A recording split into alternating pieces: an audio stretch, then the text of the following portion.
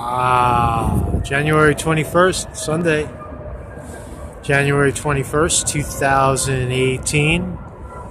My name is Marcus Conte. I'm a former sanitation enforcement agent, and I am the sole pro se plaintiff in Conte vs. DSNY, index number 101058, 2016. New York Supreme Court Appellate Division, First Department. So, back to the bridge. Beautiful bridge, Verrazano Narrows Bridge here in Brooklyn, New York. And nothing really to add, just a little proof of life today, relaxing into the bigger picture. We're fully submitted, and the date is now March 2018 for oral argument rather than February. That was by the court's choice, as I was told through the clerk. Reasons for which I don't know. But will be the case will, when it comes up, it comes up. You know, March. Right, fully submitted. Appeal. DSNY answered. New York State Division of Human Rights failed to answer. I replied. I go, they go, I go. Now the court goes. So, you know, it's now that I'm kind of have an opportunity to reflect on the bigger picture. It's not to say that we're not doing anything right now, and I'm open to suggestions for people watching this. You know, what's next? What should we be doing and such? But it just occurs to me with a little reflection that I was reading True Pundit, today. I don't follow the news quite as diligently as I was recently, but still a year and a half later, almost a year and a half later, approaching the 2018 midterm elections in November, less than a year away, right? See politicians already jockeying for position for 2018. And the startling realization that not a single politician throughout the whole debacle, the whole 2016 race, where Hillary Clinton, sabotaged Bernie Sanders' campaign, mass corruption, mass voter fraud, election fraud from the inside across the country. You saw Hillary Clinton and Bill Clinton and the Clinton Foundation, obvious corruption, obvious money laundering. Not a single person has been held accountable for any of that. Nobody. James Comey, Andrew McCabe, Perry McAuliffe, Hillary Clinton, Bill Clinton, Uma Abedin,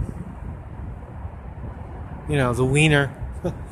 Anthony Weiner did a little time for pulling out his wiener in front of a kid. But that's about it. No real, of all the work, and all the exposure through True Pundit and investigative journalists like George Webb, still not a single Yawan brothers, still free, running around with ankle bracelets. It's just shocking to me. It's just so disturbing to me that when all things considered, the level of corruption that's still going on and has been, how time kind of muddies all of that. You got women running around with pink pussy hats, and that's their, they don't get the bigger problem, which is mass political corruption and mass distribution of wealth to the top 1%. Divide people. Oh, it's sexism, it's racism, it's Trump, misogynist, sexist.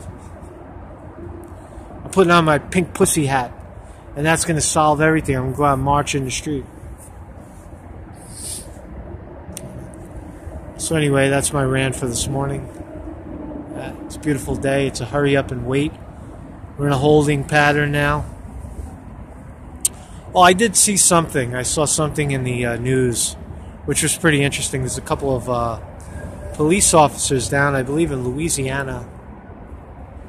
Don't hold me to that, but I read this piece where these officers came forward and they used the phrase secret audio, where they recorded their supervisors. It's of late, so it's not an old case, and they used the term secret audio. Who came up with that? Oh, setting precedents already. Secret audio, police using in court, quoting as secret audio. We're having an effect, people. We are having this case is having an effect. That is my hope. That is my understanding. Not so much, okay, it is about a quota and people getting run over by illegal tickets and illegal arrests across the country. We know that. We know the misdirection of police forces and city agencies across the country. But also how the employees are affected. People like me that are run over, is it whistleblowing? Is it discrimination? Is it this? And then when you get to courts, they try to juggle around. Oh, you didn't put in the right law. Oh, you didn't get it in long enough in time. And oh, it's this law and you didn't quote that law. And they try to muddy the water, right? And then when they drag the case out for 2 years, 2.5 years, burning down the road, that's fine, So this case is important because it's I'm pro se. I'm doing this, without any official legal counsel, right? And that it's also First Amendment, the First Amendment right to speak up when you see corruption, when you feel retaliation, when you experience discrimination. You speak up. That's not insubordination. That's your First Amendment right to speak up. And the Seventh Amendment right, no one can deny you the right to a jury, the Seventh Amendment. No one can deny you that. No agency, no fake New York State discrimination bullshit can't deny you that. No Article 78. No, your right to trial by jury is guaranteed in the U.S. Constitution, and you have a right to free speech. So all of that is in play in this case, right? That's why we must win. We must win. It's a must win.